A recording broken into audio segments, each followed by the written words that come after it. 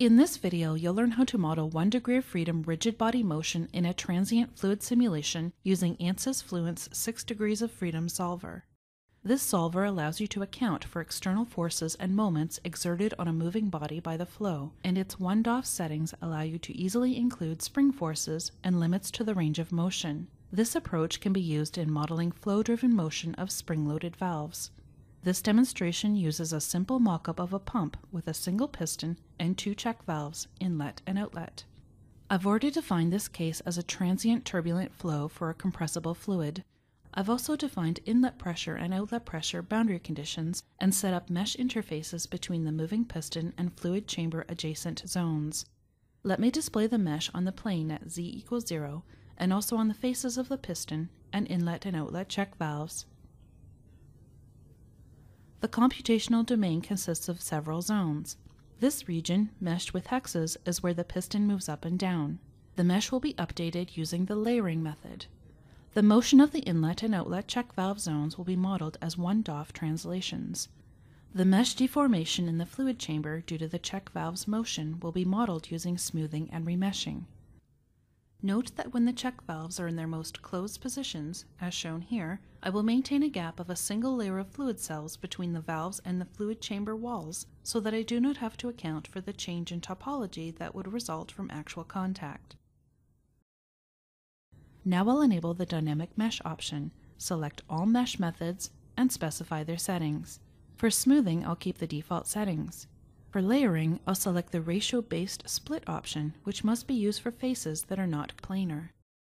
For remeshing, I'll select local cell and local faces, and specify the mesh parameters based on the mesh scale info that reports the minimum and maximum sizing for the entire domain. If these criteria are not met, Fluent will remesh the zone. To account for the motion of the check valves caused by the pressure forces, I'll enable the 6 DOF solver.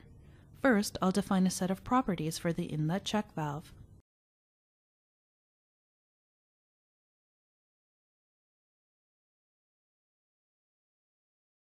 I'll specify the total mass of the valve. Because the valve is moving in a single direction only without rotation, I can enable 1 DOF translation and define a direction vector. To model a Hooke's law spring acting on the valve, I'll specify the stiffness constant. I could also define a negative or positive preload on the spring to specify that it is already deformed, that is, stretched or compressed, at the initial position of the valve. A positive preload would result in a force being applied in the defined positive direction. To limit the range of motion of the valve along the direction vector, I'll enable constrained, and then I'll assign a location value to the valve in its initial position. I can enter any number, whatever is most convenient for the case. This number, along with the provided direction, establishes the local coordinate frame in which the minimum and maximum values are specified. In this case, the valve is initially located at the origin of the local coordinate frame and can only move 1 millimeter in the positive direction. When I create the set of properties, it appears under the 6 DOF properties. Similarly, I'll define a set of properties for the outlet valve. Note that every independently moving body needs its own set of properties with a unique name, even if they are identical to another body's properties. During the run, I want the Fluent solver to write the history of the location and orientation of the 6 DOF dynamic objects at every time step. Now I'll create dynamic mesh zones and specify their motions. The wall piston zone will be moving as a rigid body, and layering will be used to define the mesh deformation. To define the velocity of the zone, I'll use a UDF that represents velocity as a simple sine wave function. Since I've already compiled and loaded the UDF, I can select it. I'll specify the initial center of gravity location and keep the default rigid body orientation. For dynamic layering zones, you must specify the cell height correctly. This value controls the expanding and collapsing of the mesh layers. The next zone is wall inlet check, which will also undergo rigid body motion. I'll enable 6 DOF and prescribe the inlet check motion set of properties that I created earlier for this zone. I won't enable passive because I want the forces on this zone to affect its motion. I'll also specify the center of gravity location. In a similar manner, I'll create the wall outlet check dynamic mesh zone.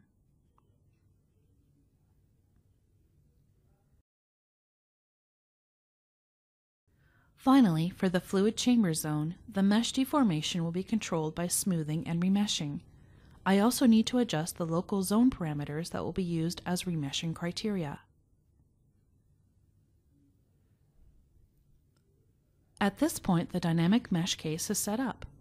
Lastly, I've created surface report definitions for monitoring the integral of pressure on the inlet and outlet check valves.